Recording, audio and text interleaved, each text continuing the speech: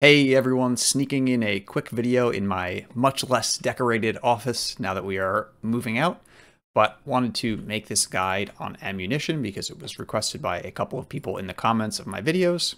So today we're going to go over all the ammunition, your options, and the best way to make it. So the very basic regular ammunition is just made by adding arrowheads to arrows. If you want to make it elemental, you'll need to buy spell components from an archmage. So I'm just going to show you how to do one of those, and then you could look up the other recipes. But to make any of the elemental oils, we're going to start with acid. I'll just show you that one. So it's brimstone for acid, which makes sense. You're going to use an alembic on the spell component, and then you're going to use a aqua incanta on the infusion that is created.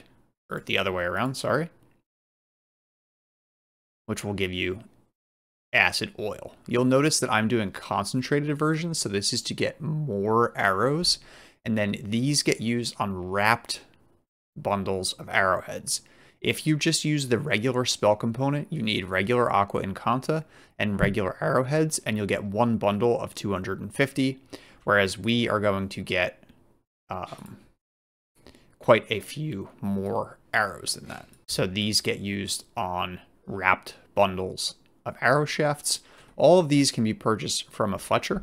Now, the upgrade to regular arrowheads is greater arrowheads. Greater arrowheads do not have a skill requirement, so you can use them right away, which is super nice. To make greater arrowheads, what you're going to do is you're going to do the same process. We're going to use quicksilver this time, until we get concentrated bloodseeker oil. We'll use the bloodseeker oil on the wrapped arrowheads. Then we're going to make another acid oil. Same process. I think I'm out of pack space.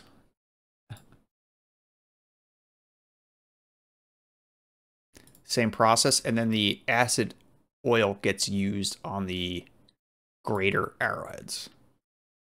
If you just want the greater, like piercing arrows, you would be done and you wouldn't do that, but this is what we would do here. The next tier is deadly arrowheads. Deadly arrowheads do have a skill requirement, so you need to have base missile weapons 230 to use those. For those, we're going to use stibnite.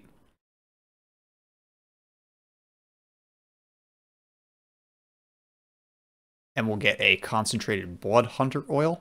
Then we're going to do, again, the same process. I'm going to have to drop more of my money on the ground. Or maybe these acid arrow, but I want to keep.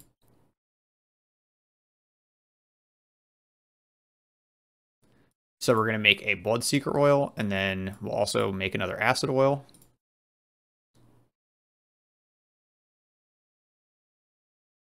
Drop some more pyrols on the ground. And then the order is bloodseeker to make the greater, then the blood hunter to make it deadly, and then the elemental oil at the end. So now you'll have wrapped bundle of deadly acid arrowheads. Beyond deadly, you get into greater deadly territory. There's a couple of ways to get the different elements. You can't craft them at this point. You can't craft the arrowheads, I should say, at this point. You do still craft the arrows. The first way to get some of them is to go to the master Fletchers. So if you go to a Fletcher in any town, they'll sell a gem invitation to master Fletchers, or you can just run to Glendon Wood and there's a cave and you just go in. It's not like a secret place that's hard to get to. So let's use that. Oh, it opened the portal right on top of me. So this is the cave. We'll head inside. Cavern. I feel like they should have called that portal Master Fletchers. But anyway, Lorana is the Master Fletcher. So Lorana sells all kinds of fletching goodies. But some of the things that Lorana sells are the non-elemental greater deadly arrowheads, wrapped bundles of them. So this is one way to get those. Now, you can also buy them using alt currency. So for bludgeon, you can buy them at the Coliseum. For slash, you can buy them at the Gear Knight Invasion area. For acid, you have to buy them at Althoy North. So I have some of these in my inventory. You get Althoy acid arrowheads. For lightning, you buy them at either Northwatch Castle or Freebooter, the keeps that you get from capturing the keep with your society. For cold, you buy them in the graveyard, and for fire, you buy them in Neftet. So while it is a little bit annoying to have to spend alternate currency, you get a ton of arrows, and the additional bonus is that they are lighter than their counterparts that you would buy from Lorana. So you can see I just made the gear slashing arrows.